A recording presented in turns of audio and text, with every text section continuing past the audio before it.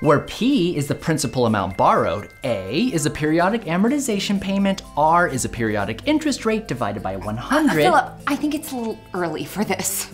Oh yeah, this is maybe more bedtime reading. Not early in the day, early in her life. But I just want her to have a good head start. They say that kids who learn about money early on develop better financial habits as adults. But she's 3 months old. You mean 1 fiscal quarter old. I'm putting her down for a nap.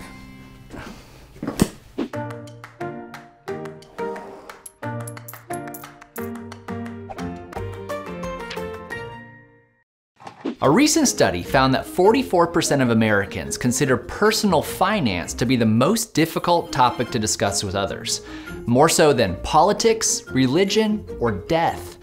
Maybe that's why most parents are more comfortable discussing birds and bees than terms and fees. See what I did there? And when parents do discuss finances with their children, they tend to limit it to simple ideas like saving, spending, and earning.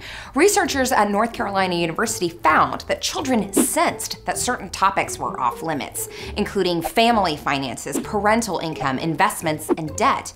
If investments and debt were discussed at all, they were far more likely to be discussed with boys and not girls. And most children had no idea why their parents were secretive about these things. The truth is that money management is one of the most useful skills for getting by in our modern world, yet one that many Americans are never formally taught, not in school or from their parents. So who does teach today's children about money? Advertisers, who, believe it or not, might not have your family's best interest at heart. Unfortunately, there are a lot of predatory organizations out there that make big profits from other people's poor financial decisions.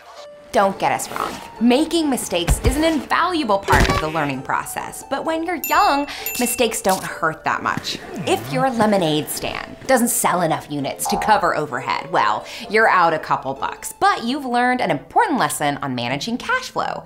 That same lesson in your 20s will cost you a heck of a lot more than a couple bucks. In fact, it could set you on a slippery slope to lifelong debt.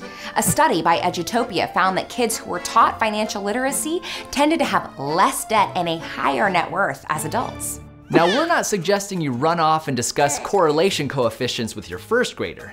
As your child's brain develops, certain topics will be more age appropriate than others. When a child is between 4 and 6, they're ready to be introduced to the basic concepts of money. Money buys things, it can be earned, and some people have more than others. Games that use coins or paper currency can be a great way to make money seem less abstract and more concrete. At around 6 to 9 years old, children can begin interacting with money in the real world. You might decide to give them a regular allowance, or pay them for doing extra chores, or getting good grades. This is also a good time to encourage giving. Help them pick a charity that they like, and take them to make a donation in person to see the human impact of their gift. Between 10 and 15, kids become able to absorb more advanced financial concepts like borrowing and investing. If your child has their heart set on a big purchase, you might consider loaning them the money. You could even charge them interest and put it in their college fund. Better they learn the concept from you than from a credit card company. Alternatively, if they've managed to save some money, help them research investment options like a CD, savings bond, or mutual fund. Nothing can get them excited about finances quite like watching their money grow. As they become a teenager, you should begin to reveal greater details of your own financial habits and situation. I know it seems weird, but frank discussions about your salary, mortgage, taxes, even debt could give them a huge leg up as adults. If there's something in your finances you're not so proud of, well, there's nothing more natural than kids learning from their parents' mistakes.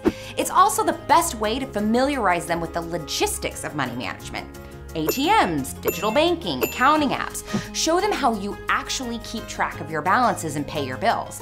Most people have to figure that stuff out all on their own, but it doesn't have to be that way.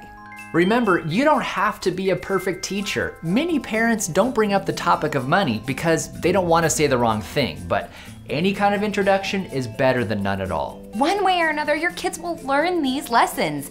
Wouldn't you rather it come from someone who genuinely wants what's best for them? And that's our 2 cents.